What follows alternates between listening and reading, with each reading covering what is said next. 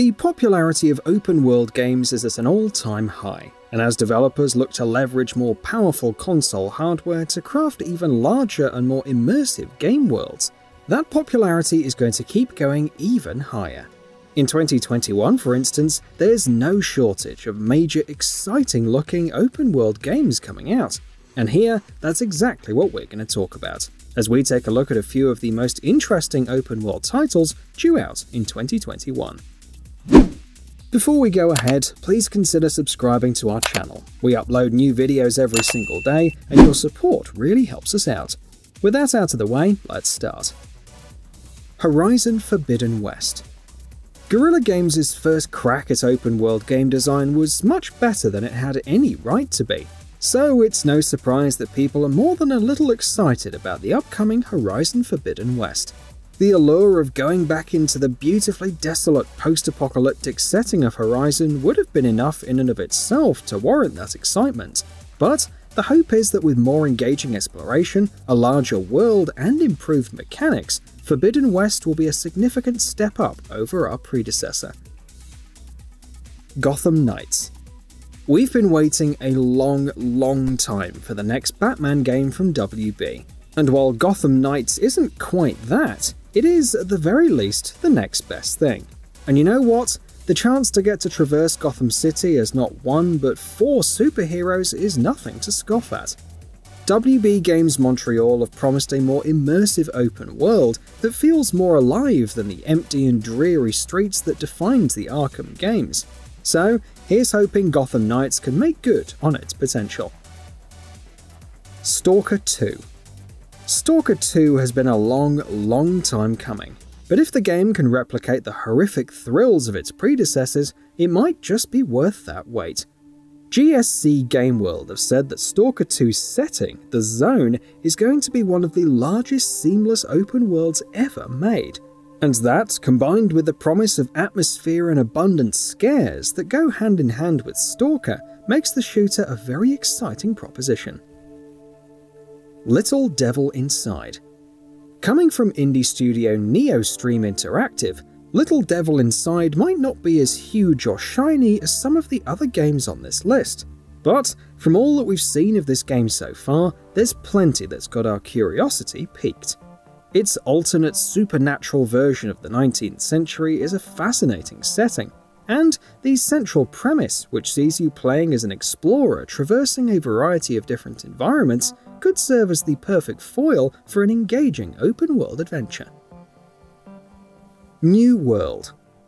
It's hard to be successful in the MMO space. It's a genre that demands a lot of time and attention, and given the fact that the likes of World of Warcraft have a stranglehold over such a large number of people, means that any new MMO has to be really special right off the bat to capture the masses' attention.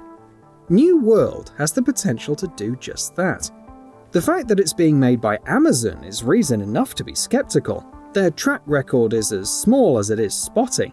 But if they can deliver a massive, engaging world to explore with complex role-playing mechanics and engaging, repeatable content, they might have a proper contender on their hands.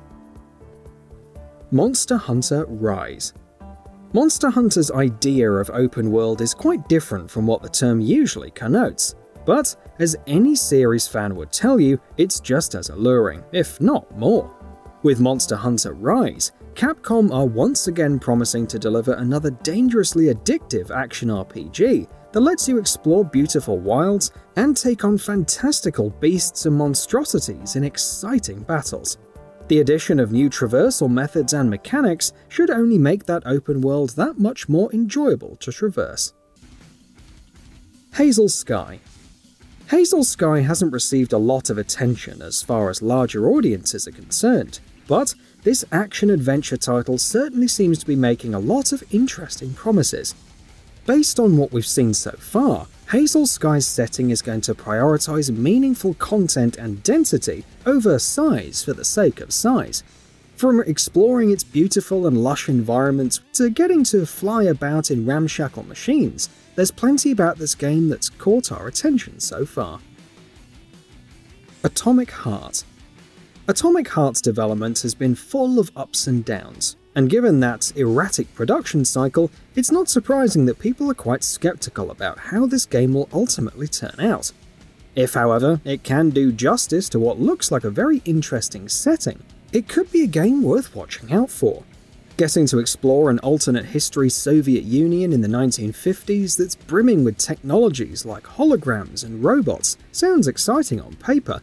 Let's just hope that that translates to gameplay as well. Sherlock Holmes Chapter 1. After having tried their hand at Lovecraftian horror with The Sinking City, Frogwares are going back to the Sherlock Holmes property, and Sherlock Holmes Chapter 1 might just turn out to be one of their better games yet. Players will step into the shoes of a young Sherlock Holmes and travel to a Mediterranean island rife with political corruption and crime. The developers are promising a world that's dense rather than large, and one that blends traditional exploration with underlying investigation and mechanics.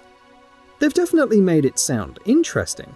Here's hoping we get to see it in action soon, and that when we do, it looks as good as it sounds.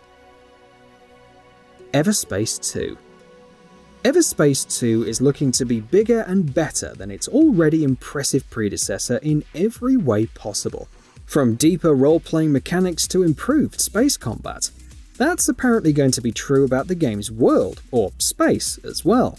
A much larger map, alien species to encounter, a multitude of missions, side missions, and activities to take on, many secrets to discover.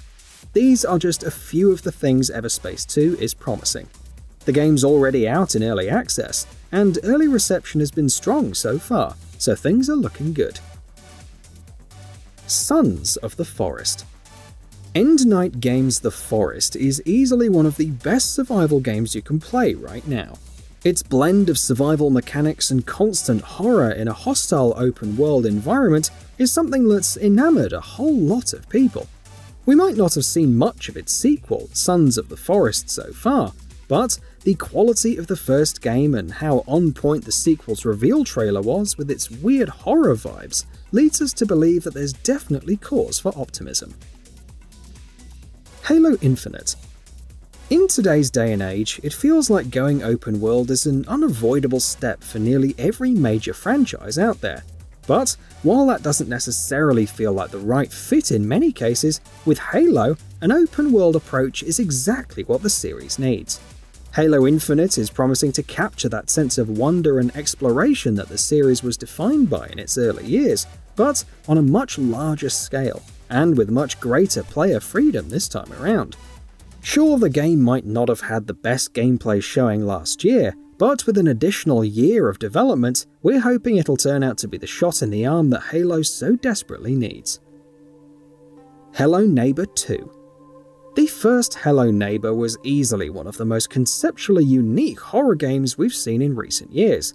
But with Hello Neighbor 2, it looks like things are going to be cranked up to 11.